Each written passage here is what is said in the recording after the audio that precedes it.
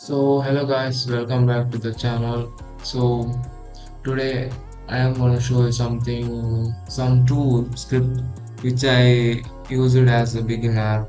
My English is not good, so I don't expect complex stuffs from me. So here we go. This is a script. Let me show you once.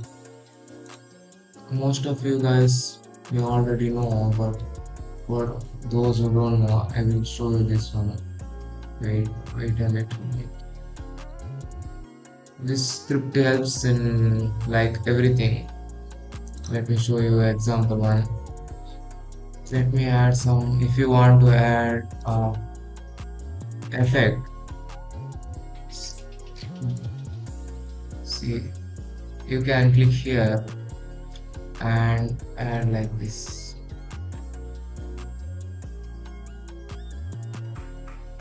See, you can add effects like this in one click, and you can also add effects. You can choose whatever the preset from this location from where you stored, like here, from here to you can drop it. Let me show one more example. See, you can add shake effects, whatever you have from there. Okay, another thing, you can pre-compose it from your pre-compose in one click, or you can pre-compose if you have multiple layers. In example, wait, if you have both layers, you can select all both of them and just shift and pre-compose, then it will recompose in one layer, or else normal pre-compose, it will pre-compose in both layers in single tap. It has more options like quick start.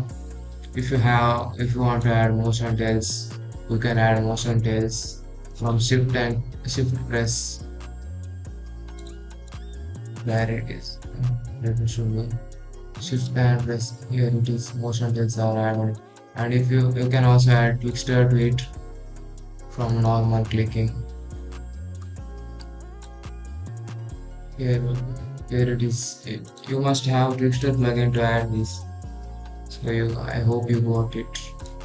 Mm, And and you can also add keyframes. Let me show you.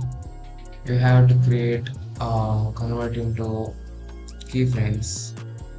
Then you have to press this. See, it automatically adds keyframes too, but it is not of music, so it doesn't did well. That's all. Wait, I will show you how to install it. Hyper-V. First, you have to enable one settings. Where it is, you have to enable scripting and expressions. Go to scripting and expressions.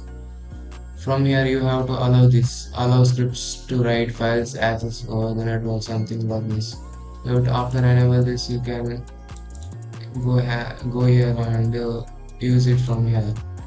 I will show you how to install it.